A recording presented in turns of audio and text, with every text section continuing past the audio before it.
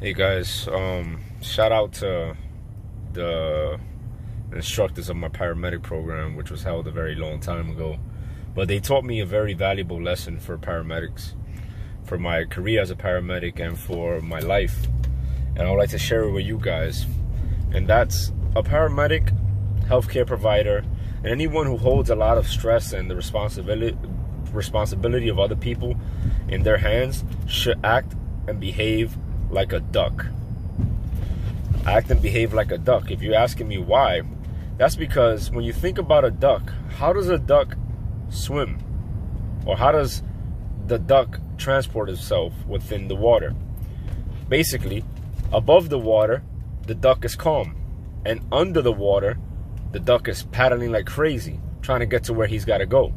So we must be the same way. If you're on a chaotic scene, your mind should be racing like crazy, and your body or your demeanor should be extremely calm. So an example of this is, if you're on the scene of a patient who just got shot or just got hit by a car and everybody's frantic, everybody's going crazy, by you going crazy also, you are not helping the situation at all. Keep your cool, be the higher medical authority, and just chill.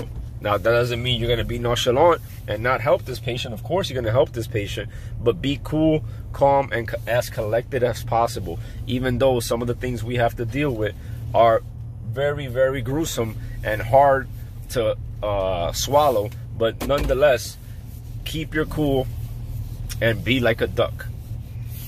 Have your mind racing on what to do next and how to do the right thing and how to delegate responsibility and how to keep this person alive. But at the same time, don't let them see you sweat. All right, guys? Because if you're the help and the help is nervous, or the help is intimidated by what's going on, how do you think they're going to feel? You know what I mean? So I hope this helps. All right? Peace.